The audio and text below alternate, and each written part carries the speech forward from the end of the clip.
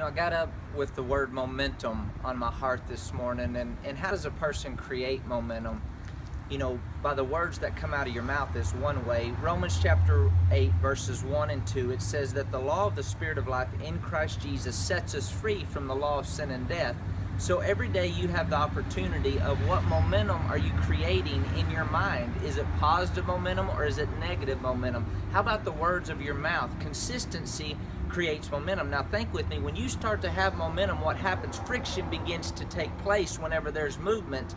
But are you allowing the friction in your life to hold you back? Are you allowing that friction to cause traction to propel you forward?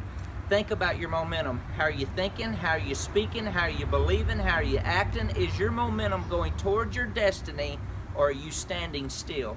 Keep growing, keep going. God bless you guys.